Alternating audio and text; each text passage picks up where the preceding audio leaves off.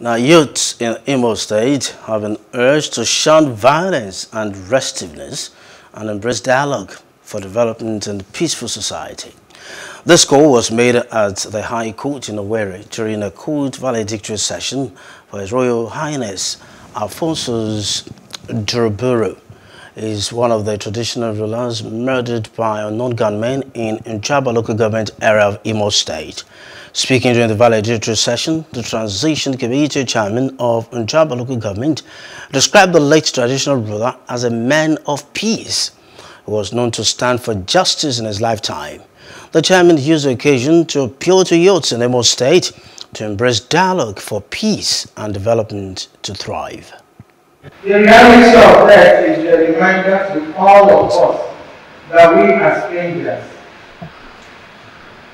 passing through the journey of life, not knowing our time. This was the exact position of His Royal Highness I.N.E.C, a position which is certainly in fulfillment of the words of Ecclesiastes, to everything there is a season, to be born and to die. He was a very brilliant traditional ruler, an intelligent lawyer, and a very wise man, a good man. And his demise is a very big loss to us. This late traditional ruler was a man of honor, was a man of peace, was a man of wisdom. I call him Wisdom Encyclopedia. He was a man who did all his best to put upward on the global stage. Just recently, 2 big federal projects were created to my community through the instrumentality of our wife. Because of the nature of our job, the average lawyer is beginning to, panic.